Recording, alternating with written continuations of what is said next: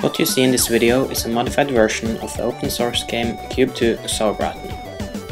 Interactions with the game via the Nintendo Wii remote and nunchuck, in addition using a second wiimote to head tracking.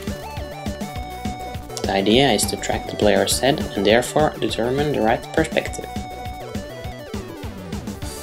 There are several head movements that is recognized in the game.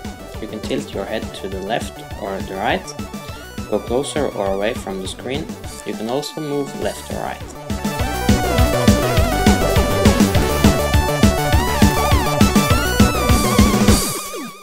The traditional keyboard and mouse interaction is changed to the Nintendo Wii remote and nunchuck. You interact with the joystick at the nunchuck as you would use your mouse. By using the keypad at the Wiimote, you move the player. Fire the weapon with the C button and use the Z or A button to jump.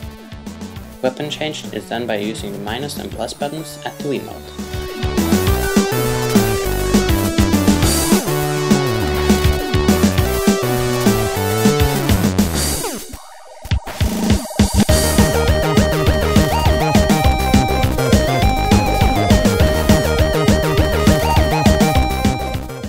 By placing the second Wiimote under the screen, as you can see here, we are able to track the infrared sources at the modified safety glasses.